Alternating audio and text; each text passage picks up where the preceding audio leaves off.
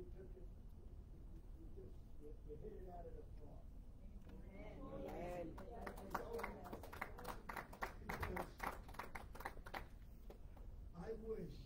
I only wish you could hear what we hear out here. I don't know if it even approaches up on a platform, but it was powerful, it was wonderful, and it was, we honored him this morning. You know, and I just want to address a couple of the songs. Emmanuel, God with us. So often we come to church because we want to meet God. But we lost sight of the fact He's already taken up residence.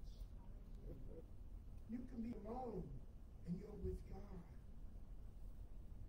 You might just connect with somebody, and when two or more are gathered in His name, there He is in the midst. So He's not only within, He's without.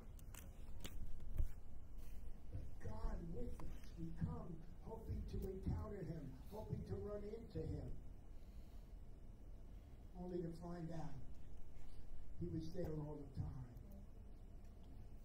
It doesn't get any better for the child of God than the confidence, the assurance, the knowledge that He's not a man and He can't lie. And we'll see as we look at the scriptures this morning, He has made some awesome promises to His children. We sang, Mary, did you know? That, you know, you could sing it all year long, but at Christmas time, it comes at you. It's like, you know, catching a big wave and you don't have a surfboard and it just washes over you. I think, you know, 35 years we've had that song. I'm going to write Mark Lowry. And I'm asking him to write a song, People, Did You Know? Mary knew, but she knew on a very limited basis. If you read the scriptures, when He came, He had great news for her. Mary is special. You've been selected. You know, years ago we used to have Miss Rheingold and all those contestants, all those lovely young ladies, and only one would get the title. Well, out of all the young ladies in all of Israel, Mary, one got chosen. Her lineage was correct. Joseph, come here, I got an assignment for you. I didn't do it. That's right. You didn't, God did. You know? He was from the lineage of David. God, when God gives us all these clues and all these indicators, and we, you know, we want to be Sherlock Holmes and figure it out, and is this really so? And, you know, we become these great doubters. Well, can all of that really be correct? Yes. Yes, it can. And little by little by little, over year after year after year, it unfolds.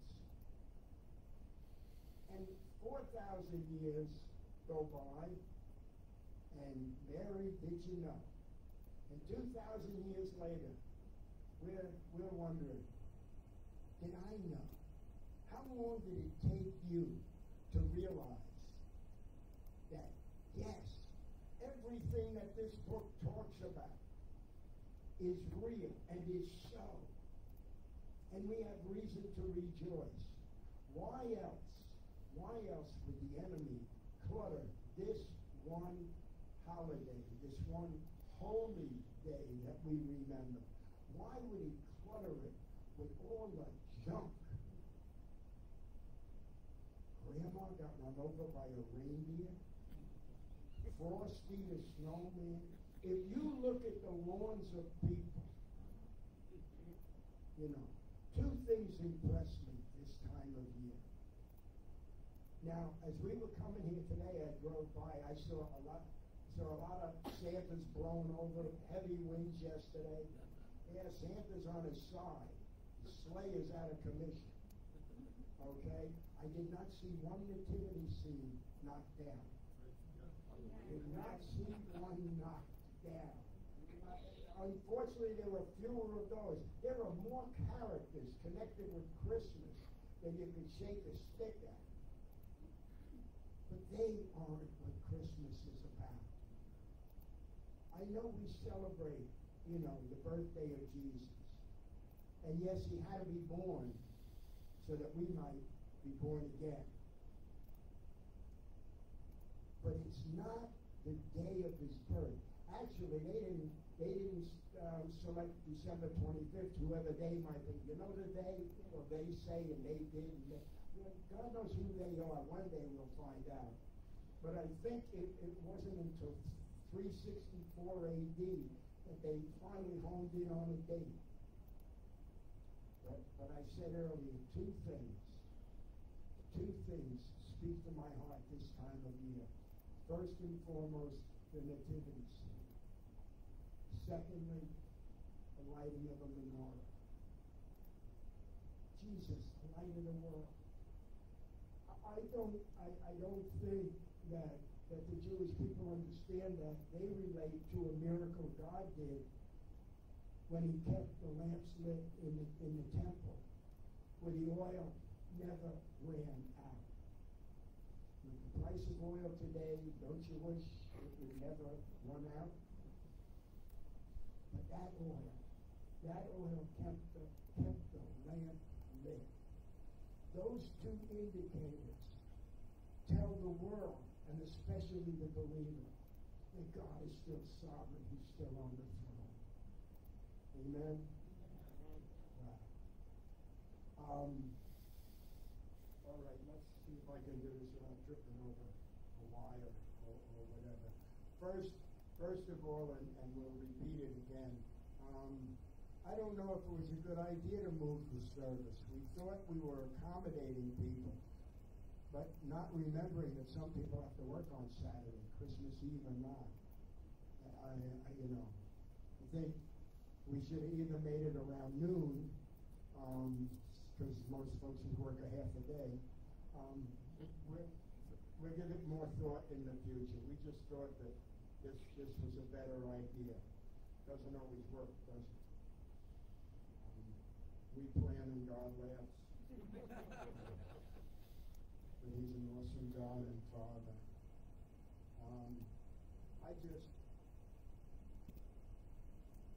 I think as a believer, we just have such a different assessment of this time of year.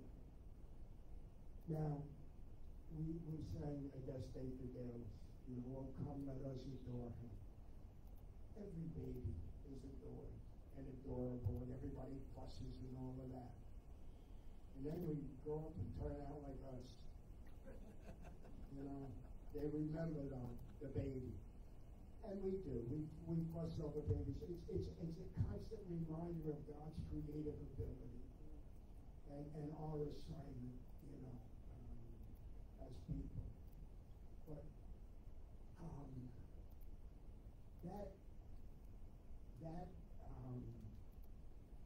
that recognition is a very comfortable thing, because a baby isn't threatening. A baby, just provokes love and warmth and, when you see 60 and 70-year and 80-year-old people going, peekaboo, you wonder they lost it, But babies bring out that childlike a part of us. But it's not a baby. It's not a baby we're celebrating. Pastor said it so well. The God of all creation came onto this earth. He didn't arrive in a jet. He didn't just descend from a cloud. He got here the same way we got here. To prove, to demonstrate, to prove, to remove any doubt about God's love for his creation. And it's all inclusive. Jew, Gentile, Roman, Greek, didn't matter. Everybody is eligible to revel and roll and rejoice in the love and the goodness of God. And yet, we kind of focus on the baby. Well, yeah, he started out as a baby.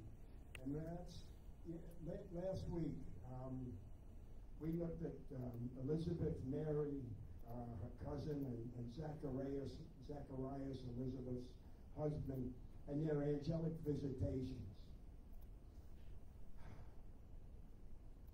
And the promise of the birth of John the Baptizer. I don't like to call him John the Baptist because he wasn't a Baptist. But this morning I want to look at the events leading up to Jesus' birth. And we're going to go through a very familiar passage in Luke chapter 2. And I'm going to look at the first 20 verses. And by then, you should be lulled into a semi-sleep. But it's a great story.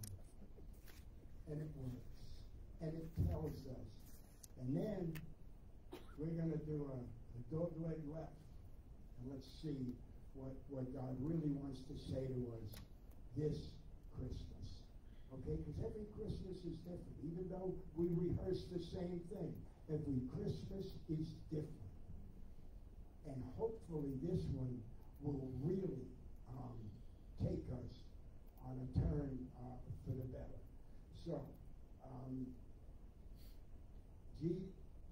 Luke chapter 2, Jesus' birth, and it's going to be half exciting because I only have one hand free.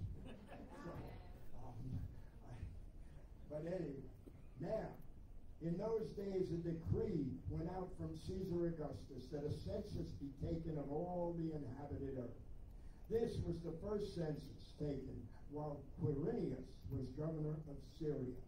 Not that that matters to us. And everyone was on his way to register for the census, each to his own city. Just as we, every time you change a location, you have to re-register to vote. You have to change the address on your driver's license. Go to the bank, tell them you have a new mailing address. Somehow we have to have a point of origin and a point of reference. All right. So everyone was on his way to register for the census, each to his own city. Interesting how God had the prophets declare these things so many, many years before. And then, when the circumstances were not such, he arranges that they come into line. And that these things do happen. You don't find an oops in Scripture. There just aren't any. God didn't slip. He didn't mess up. He didn't miss something. The prophet didn't get it wrong, or else if he did, it wasn't included in here. So based on what we know, we're going to see how much of this unfolds and how much really was already told to us and told to the people of that day, and whether or not they could put two and two together. Joseph also went up from Galilee, from the city of Nazareth to Judea, to the city of David, which is called Bethlehem. Now, Bethlehem, and I'm not a student of Hebrew, but I believe it's pronounced Bethlehem. And it means house of bread. Now, doesn't that tell us something? Jesus declared he was the bread of life. God, fed the children of Israel in the desert with bread, manna. Made sure they had a provision that whole time in the desert. And when they reached their destination, the manna ceased. No longer was necessary. God's provision is as long as it's necessary. God's provision is as long as it's necessary. Different for all of us, but as long as it's necessary. All right. Because he was of the house and family of David. in order to register along with Mary, who was engaged to him and was with child. While they were there, the days were completed for her to give birth. They got to where they were supposed to be, and sure enough. And she gave birth to her firstborn son. I don't know if you ever noticed. She didn't just give birth to a son. She gave birth to her firstborn son. The indication is that there were more. But the firstborn, especially in Jewish culture and religion, really gets double honor. But her firstborn, the only reference I could find, I was looking around trying to see if there was some significance, but I did find Jesus in his ministry, when he came upon the widow of Nain, it says that she was a widow, had no husband to provide for her, and it was the death of her only son. Now, if Jesus were the only son, I think it would have said that. Just for your consideration. And she wrapped him in cloths and laid him in a manger because there was no room for them in the inn. Now, he just summarized it. He didn't talk about their trying to find a place or anything. He just wrapped it up. In the same region, there were some shepherds staying out in the fields and keeping watch over their flocks by night. And an angel of the Lord suddenly stood before them, and the glory of the Lord shone around them, and they were terribly frightened. And wouldn't we all be? You know, I don't want to meet an angel till I'm, there. You know, and then they can come and go all they want. But I think it would consume me. I just know. I don't know, and thank you, Lord, for your grace in that regard. But the angel said to them, now every time an angel showed up, people were frightened. And what does the angel open with? Come on, don't be afraid. I'm big. I can do a lot, but I'm not here to threaten or intimidate you. But the angel said to them, do not be afraid, for behold, I bring you good news of great joy, which will be for all the people. Wow. This is already for everybody, not just for a select few, not just for a chosen people. Jesus didn't limit his purpose. He came that all might be saved. For today in the city of David, there has been born to you a Savior. A Savior, a promise. What does Savior translate to a people that are enslaved? A king, a leader, a prince. Somebody is going to take charge and change things around here. Who is Christ the Lord. Now, please understand, we bandy the name about Jesus Christ. That was not his name. His name was called Jesus, or Yeshua, meaning salvation. Christ is a Greek name. It refers to Messiah. We have a first and a last name. They had two names, but one indicated the name given them, the other either related to their family or to their occupation or to the town they came from. But he was never known as Jesus Christ. We put that together in English. Jesus the Christ, Jesus of Nazareth. That's how he was known. But who is Christ the Lord? This will be a sign for you. you will find a baby wrapped in cloths and lying in a manger. And suddenly there appeared with the angel. First this guy comes in and makes the announcement. A multitude of the heavenly host praising God and saying, glory to God in the highest, and on earth peace among men of goodwill. And when the angels had gone away, I guess the choir was dismissed, but they showed up to herald. You know, the announcer, hark the herald angels. That was just, that was the choir. They were the ones set aside for those special occasions. And when the angels had gone away from them into heaven, the shepherds began saying to one another, let us go straight to Bethlehem then and see this thing that has happened. And, if you think about it, watching sheep out on the plains or in the hills there, at night, no drive-in movie, no cell phone, nothing to entertain or amuse them, but they had to be watchful for those animals that would prey on the sheep. So maybe they took turns sleeping and some staying awake. But it wasn't a whole heck of a lot going on.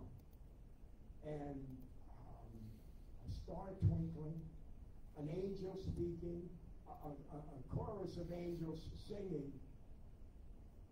Boy, that was something. And they knew it was special.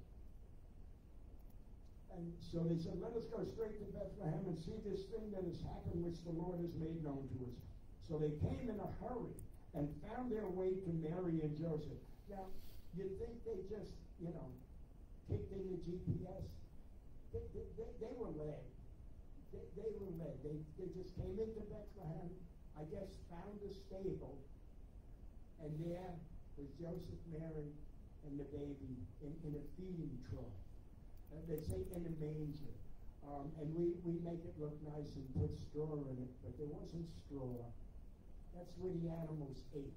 They ate out of that feeding trough. And so they probably cushioned it with straw and then laid the baby in it. And the baby as he lay in the manger. And when they had seen this, they made known the statement which had been told to them about this child. What was told to them about this child? Verse 11. For today in the city of David there has been born for you a Savior who is Christ the Lord. And all who heard it wondered at the things which were told them by the shepherds. But Mary treasured all these things, pondering them in her heart. And the shepherds went back, glorifying and praising God for all that they had heard and seen, just as had been told them. Those shepherds, their life was changed in an instant, in an encounter, in an evening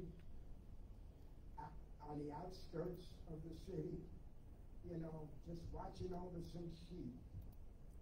It would never be the same for them. And I just want to look at verse 20 and say the shepherds returned glorifying and praising God for all that they heard, all that they saw, and all that they were told. Let me ask you to consider,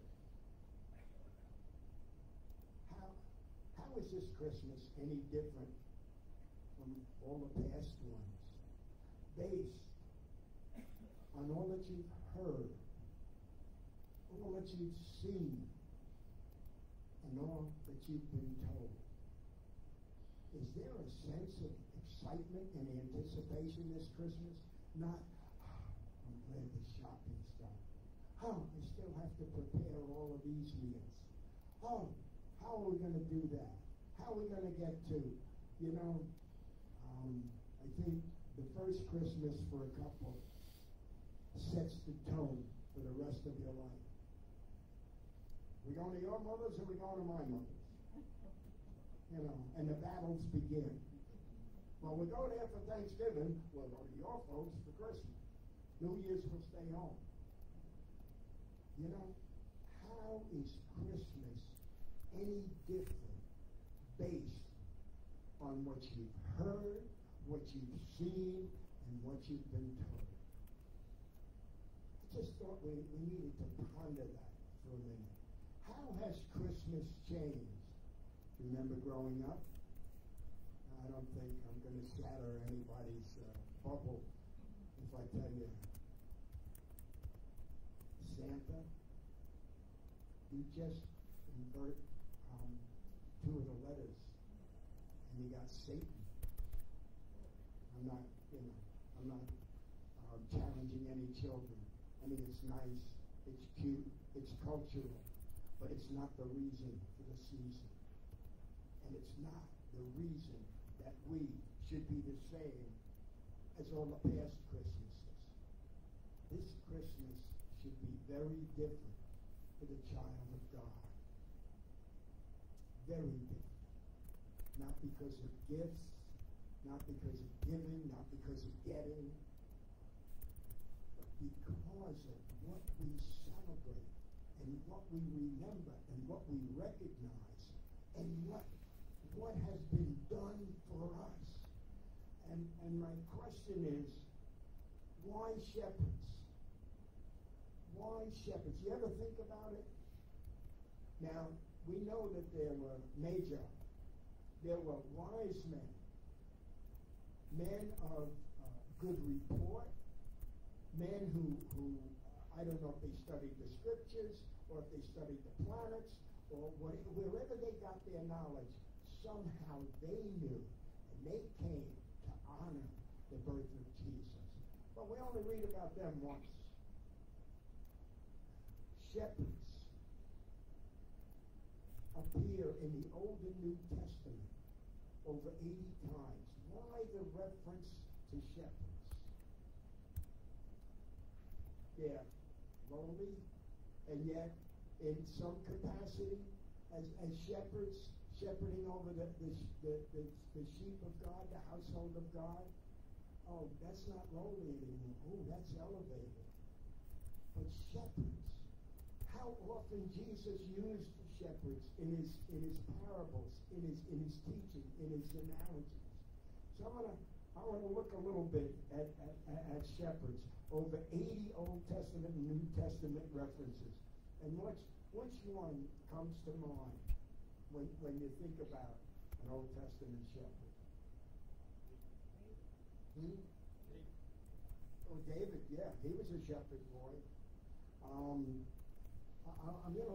going to transition to Psalm 23 because I don't think we fully understand the position we have as a child of God, as a believer, as one who has come into a restored relationship with a heavenly Father. David writes, "The Lord is my shepherd, I shall not want." Somebody said to me, if you want to memorize Psalm 23, just change it slightly. The Lord is my shepherd. That's all I want. That says it all. But let's look at the detail. The Lord is my shepherd, I shall not want. Well, we can find fault with that because some of us still want stuff. It doesn't mean want as we address want today. I believe the word properly translated is, I shall have no lack. And I'm not missing anything. I may desire things I don't have, but that's not a want. The scriptures are saying, the Lord is my shepherd, and therefore I don't lack a blessed thing. Everything that I need for my walk with Him, and every provision for my family or whatever I'm called to is available to me. And I don't have to jump up and grab at it. I don't have to guess a right number. I don't have to do cartwheels. I I simply need to walk in the knowledge. And let's look at as he continues.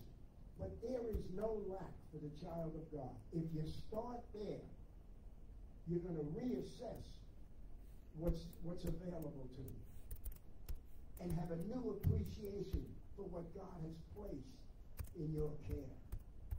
He makes me lie down in green pastures. What does that speak of? Provision. Where, sheep graze. Their provision is the grass. It's there. He makes me lie down in green pastures, not desert sand, green pastures. All I gotta do is turn my head and munch. The provision is there. God is a God who provides.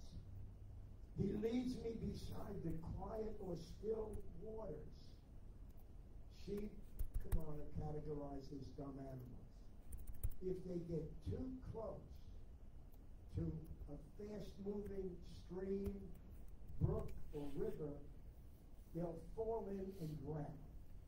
They're not very aquatic. They don't do well. But still waters they can drink. He takes them to the non-threatening places of provision. He restores my soul. How often have you need your soul restored? What's your soul? It's your mind, your emotions, your personality. How many of us would honestly admit we've gone down some bunny trails? And things, I thought sure God was going to do this, but he didn't do that. Well, he did solve the problem, but he did it in a way I didn't expect. Well, he doesn't need our approval of his plan. He just does what's best for us, whether we like it or not. He does that which is best. And so we grudgingly say, well, okay, have it your way. Well, he got you out of the mess, didn't he? Or are you still there, sitting in the mud puddle, slapping the water, saying, when is God going to show up? When are you going to get up and get out of the mud puddle? He guides me in the paths of righteousness. If the truth be told, and we be totally honest, we know when we're right with God. We just know when you're moving in the same direction he's moving. You know when you're hearing God, when God's guiding and directing you. And you know when you're not. Oh, well, such is life. I don't want to be disappointed, so I won't have any expectations. Here's a plan. How sad. And I meet so many. They're just, well, whatever happens, que sera, sera. How sad that we don't have a greater anticipation and expectation of a move of God in our own lives. Oh, we watch everybody else. Oh, so-and-so got healed. Let's go get prayed for over there. Like that's going to make a difference. How foolish. What fools we mortals be. Over there. What about up there? How about calling on him, the God of glory? The Lord who says, behold, anything you want from me? No, Lord. No, it's not. You can do everything. He leads me in those paths of righteousness for his name's sake. Even though I walk through the valley of the shadow of death. And many of you have grieved. Many of you have been in that valley. But he brings you forth. And he comforts us at a time. We've all lost somebody. But the comfort is in the temporary loss. Comfort's in knowing one day we will be. Yeah, we miss. We do miss. And we think about in Christmas and New Year's is a time, especially if that was the time when it occurred. But we have the comfort and the assurance that one day we will be together again. I fear no evil, for you are with me. Some people are so wrapped in fear, and they say they're believers, but their confidence is in everything and everyone else but him. Oh, he didn't do it. Well, did you ever ask him? Did you ever trust him? Did you ever step out? So many of us blame God when we are at fault. We refuse to do what he asks us to do. Let me give it to you again. My definition of faith. You've heard it before, but maybe I can remind you. Faith is having your feet firmly planted in midair. It's totally trusting God. Not my resources, not my connections, not my genealogy, not my career, not anything but him. Totally trusting him. Peter, a great example, runs out on the water, darn near drowns, but he ran out on the water because Jesus said he could. What did Jesus say you could do that you haven't done yet? Where did he lead you? What did he tell you he wants you to do? I fear no evil, for you are with me. Your rod and your staff, they comfort me. Two very different tools. The staff, the shepherd's staff. Oh, the sheep is wandering. Going back a little bit. The rod is for those animals of prey. He beat a lion. He beat a bear. Whatever tried to hurt those sheep, the rod or the sling would take care of it. David was a model shepherd. He protected the sheep. He watched out for them. What a picture of our Savior. What a picture of Jesus. All right. You prepare a table before me in the presence of my enemies. I could only think of the Last Supper and Jesus being betrayed. The table was prepared. His enemy was there, and he wasn't going to change his mind. You have anointed my head with oil. Why? Why does a shepherd anoint the sheep's head and ears with oil? Because the bugs get in there and they drive them crazy, and they run amok. And those bugs can drive that sheep, loony, and it runs off, and of course is separated from the flock and is attacked, and it becomes dinner for some other animal. My cup overflows. If we would carefully sit down and assess all that God has made available to us, even the things that are wrong, your cup is overflowing. You have more than enough to accomplish what you need to accomplish. Your cup doth overflow. Surely, goodness and mercy will follow me all the days of my life, and I will dwell in the house of the Lord forever. The promise to the child of God, the promise is that we will dwell in the house of the Lord forever. Not we're going to come to church 7 days a week, but that he will come for us and bring us to present us to his heavenly Father. Now, are these things backed up? Well, I think so. It was, I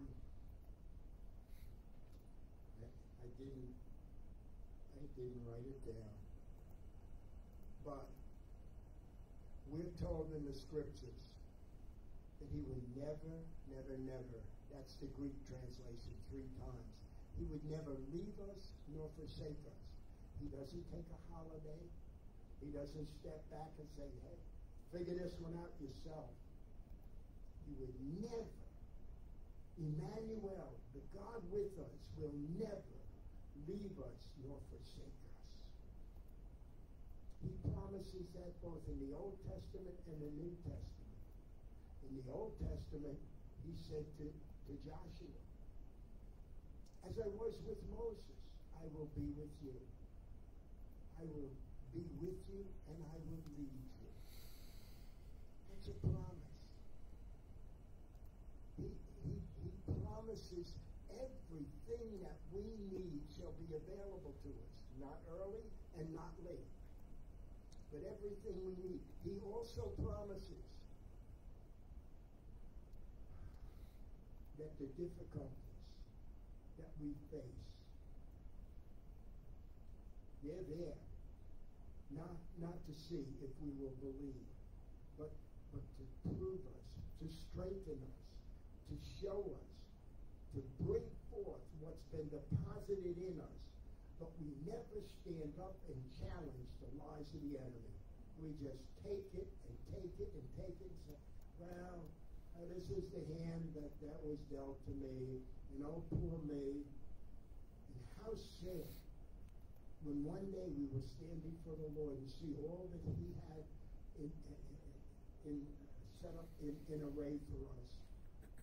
And we missed it because I'll just give in. It's easier to fight. And I'm tired of fighting. Every fight I lose, why bother? The devil is not stronger than any of us. He's not better than any of us.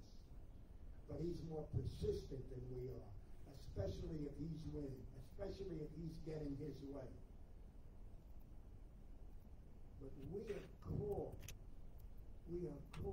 sheep because we drift in, we drift out, we pay attention, we move to the front, we go to the back. We're all over the place. But God has promised some awesome things for his children. Jesus is described. And the reason I thought it appropriate to spend some time on shepherds and this psalm and the promises that are in here. Every area of life is covered in that Psalm 23 because the Lord is my shepherd. But Jesus is described in John 10 as the good shepherd. In Hebrews 13 as the great shepherd. And in 1 Peter 5 as the chief shepherd. Whichever one you like. Good, great, or chief, or all three. He is ready, willing, and available. Yes, he came as the babe of Bethlehem. But he didn't stay there. And it's not for us to look and say, oh, isn't he cute? A Savior's not cute. In fact, what it cost for him to save us is pretty ugly and upsetting and excruciating. But you see, our love, not as fair, rises and falls. His love never changes. He loves to the utmost. And for God so loved the world that he sent his only begotten Son. Mary's firstborn, but God's only begotten Son. That whosoever would believe in him should not perish, but have everlasting life. We've been given everlasting life. What are we doing with it? Are we just holding on? Are we just hoping the ship doesn't sink? Are we just hoping that, oh, come quickly, Lord Jesus? Don't come back, Lord, until we've done what we're supposed to. Don't come back until we've got this message out. Don't return. Please, don't return. That we would be found wanting, that we never did rise to the occasion, that we never did. We wear a Christian t-shirt, but it's underneath our sweater so nobody has to see it. It's time to come out. The Secret Service, you see what's going on in our government? All those that are supposedly protecting us are colluding and working for their own benefit. The only one we have is him. The only one you can rely on, the only one you can put your head on the pillow at night and say, I know he loves me, I know he has my best interest at heart, is the Lord Jesus. And we celebrate his birth, not his birthday. We celebrate his birth, that we too might be born again. We celebrate that because that's the reason we have any hope at all. And I encourage you, we're turning the corner. We're coming into a brand new year, and there's a whole lot that's rising up against the church, what the church stands for, what we believe. I'm not changing my pronouns. I'm not changing my belief. I'm not giving the enemy a quarter of an inch. I'm standing on the word of God. And I'm believing him. And we may well be tested, saints. But we have every reason to walk in his ways, to hold on to those truths, to allow the good shepherd to lead us in ways of righteousness. We don't have to beat a drum, and we don't have to declare. The problem with most Christians is people know what we're against. Nobody knows what we're for. And that's a sad commentary. We're pro-life. We're pro a lot of other things. Okay? We're pro Proverbs. Train up the child in the way he should go, and when he's old, he won't depart from it. Oh, well, I'll let the school system raise the kids. Oh, well, what are you going to do? Society's changing. We don't have to change. We've already been changed. We are changing into the image and likeness of a holy God. And Christmas is the time to remember our humble beginnings and the work in progress, and it's time. No more excuses, saints. No more excuses. It's time to declare the goodness of God in the land of the living. Amen? Amen. Let's stand together. Oh, Father, you are so good. You are so good to your children. And I am so glad that we have a shepherd, that we have a God who has not only breathed life into us, but has given us new life and has sealed it. And we have invited and received an indwelling Holy Spirit. And when we sing Emmanuel, God is with us. We know for sure we do not face anything alone. We are never at our own wits and without the support, the encouragement, and the backup, the blessings that we need. Father, I pray for everybody within earshot. Lord, anybody who catches this, who stumbles upon it on Facebook or wherever it goes, Lord God, that they would know that they have access to the one true living God. And I pray that this message and the message of a good shepherd and a chief shepherd and a great shepherd would resonate throughout this coming year. We ask it in Jesus' precious name. And everybody said, amen, amen, amen. God bless you. We are going to stay a little bit for fellowship, and I hope you can. But have a blessed Christmas. Oh, yeah. Oh, don't go yet.